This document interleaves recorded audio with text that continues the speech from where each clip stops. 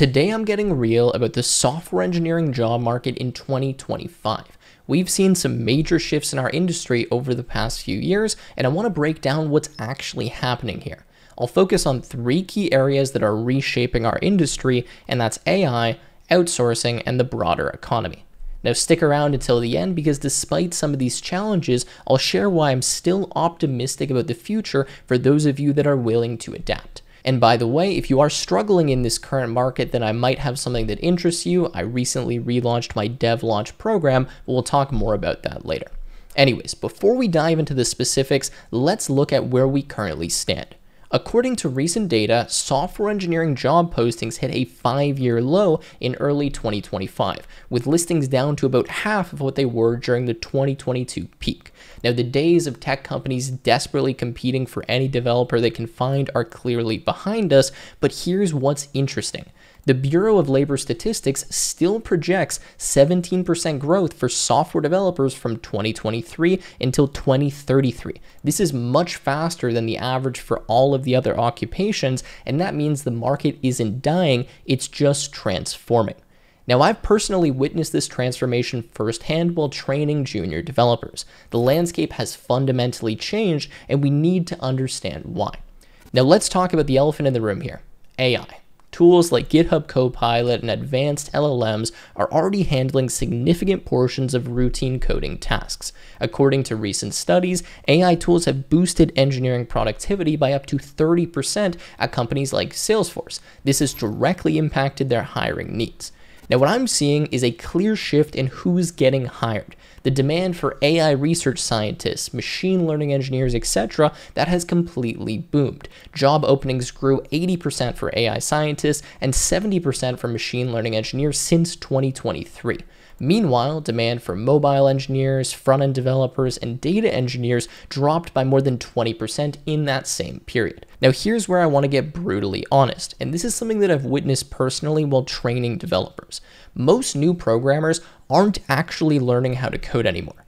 They're learning how to prompt AI models. They rely on tools like Copilot and Claude to generate code without understanding the fundamentals of what makes that code work. When I sit with junior developers now, I notice that they struggle with basic problem solving and algorithmic thinking, and that's because they've outsourced all of that mental work to the AI models. Many can't debug or optimize the code that they didn't write themselves. They can get a feature working, sure, but they don't understand the underlying systems or what makes that feature work.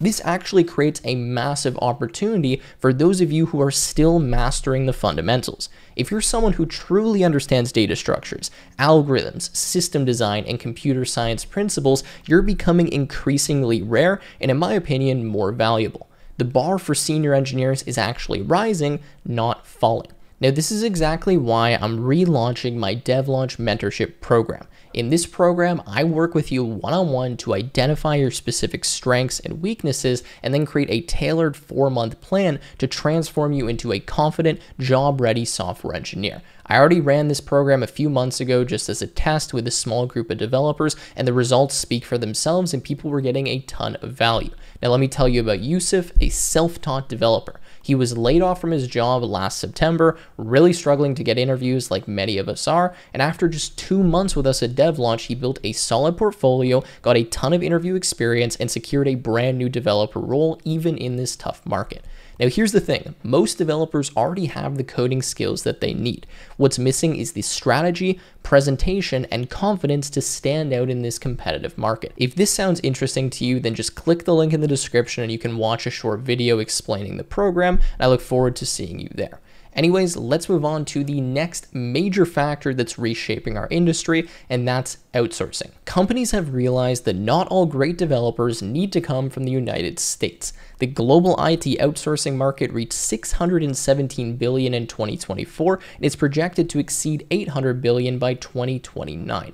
Around 64% of IT leaders globally now outsource their software development, which is a huge shift from just a few years ago. Furthermore, remote work has completely changed how companies think about hiring, and if your team is already distributed across time zones, why not include developers from Latin America, Eastern Europe, or Asia who might bring specialized skills at a lower cost? Now, I've consulted with all kinds of startups, I've ran my own teams, and what I can tell you is that more and more people are hiring developers from countries like Vietnam, Poland, Argentina, and this model is becoming the norm rather than the exception, and it's what I've been using personally as well when I need to get development work done. But again, this creates opportunity for those of us with the right skills. The developers who succeed in this environment are the ones who can communicate clearly, understand business context, and manage complexity across distributed teams. Technical skills alone are not enough anymore, and you need to be an effective collaborator who can add value beyond what can be easily outsourced. This is the number one thing that I see missing when I do hire outsourced developers: that communication, that professionalism, and kind of the work culture that you do typically get in a place like the United States. If you can really level up your communication skills, you're going to stand out, and it's going to be worth hiring you rather than bringing someone from maybe a more developing nation. Now, the third major influence that's no surprise is the broader economy. The end of 0% interest rates since 2022 has dramatically changed tech funding. VC investments have declined, startups are more focused on profitability than growth, and established companies are under pressure to demonstrate operational efficiency. Look, according to the Pragmatic Engineers analysis, software engineer jobs saw the biggest boom and bust in vacancies compared to other sectors. No other segment saw hiring more than double in 2022, and none has fallen faster in the last 2 or 3 years. What goes up fast also comes down fast. Now, what we're seeing right now is really just a market correction after years of completely unsustainable growth. Companies overhired during the pandemic when money was cheap, and now they're right-sizing their engineering teams, especially as AI tools make each engineer more productive. But this isn't all bad news. The fundamentals driving tech demand still remain strong. Digital transformation continues across all industries, cloud adoption is accelerating, and cybersecurity needs are growing. Companies still need engineers. They're just being more selective about who they hire and what skills they're prioritizing. You can no longer just get by knowing a little bit of JavaScript. You have to have real skills and be able to provide real value to these companies. Now, despite these challenges, I still remain incredibly optimistic about the future of software engineering. Believe me or not, here's why. Now, the number of truly skilled developers is not increasing. In fact, it's decreasing, and I think quite quickly. Most developers now aren't actually learning the craft of software engineering deeply. They're learning to be AI operators. This creates a massive opportunity for those of us that are actually willing to master the fundamentals and to put in the work.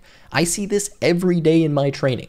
The gap between mediocre developers and exceptional ones is widening drastically. Companies may hire few engineers overall, but they'll pay a premium for those who can architect systems, optimize performance, and ensure security, as well as solve complex problems that AI struggles with. Now look, take my friend David here, okay? He vibe coded his own startup in just a few months, and guess what he's in desperate need of now?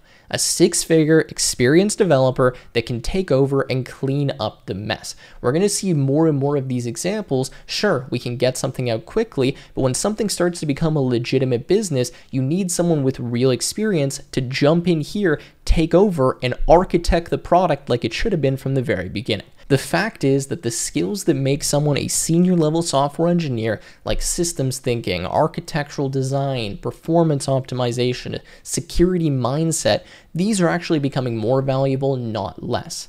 I've watched junior developers who rely too heavily on AI struggle when they're faced with complex problems that require real deep understanding. Or I've watched their systems fall apart as soon as they cross that 10,000 lines of code mark where things start to get really complicated. If you're someone who can truly code, who understands memory management, concurrency, database optimization, and system design, you're becoming more rare and more valuable.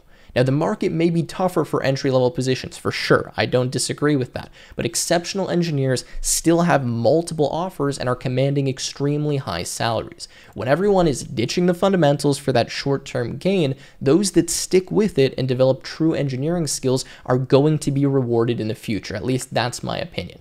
Now, what's my advice overall here? Embrace AI as a tool, not as a replacement for learning. Use it to handle routine tasks while you focus on developing deeper expertise. Invest in your communication skills and your business understanding that complement your technical knowledge. Build systems, not just features, and understand the why behind design decisions, not just the how of implementation. In my opinion, the future belongs to those who combine deep technical expertise with the ability to solve real business problems. That's always been true, but I think it's more true now than ever, and I truly believe that those that take this field seriously are going to be highly compensated in the next few years. I personally don't know a single talented software engineer that's struggling in today's market. In fact, the ones that I do know are getting richer than ever. So there you have it. That is my honest assessment of the software engineering job market in 2025. Yes, AI is transforming our work. Yes, outsourcing is changing the hiring patterns. And of course, economic factors have cooled the job market compared to the frenzied peak that we saw in 2022. But for those of you that focus on mastering the fundamentals, who use AI as a tool rather than a crutch, and who developed both technical expertise and communication skills, I still believe that the opportunities here are excellent. The demand for exceptional software engineers is not decreasing, it's actually increasing as truly skilled developers become more and more scarce. If you're committed to continuous learning and mastering both the art and science of software engineering, I think you're going to thrive regardless of the market conditions, and that's been my experience. Now look, I might be wrong. I'd love to hear your thoughts on this topic down below, so please drop a comment and let me know about your experience in this current job market. If you found this helpful, hit the like button, subscribe, and you can check out that DevLaunch mentorship program if you think this is something that could help you out. Anyways, I hope you guys enjoyed, and I look forward to seeing you in another one.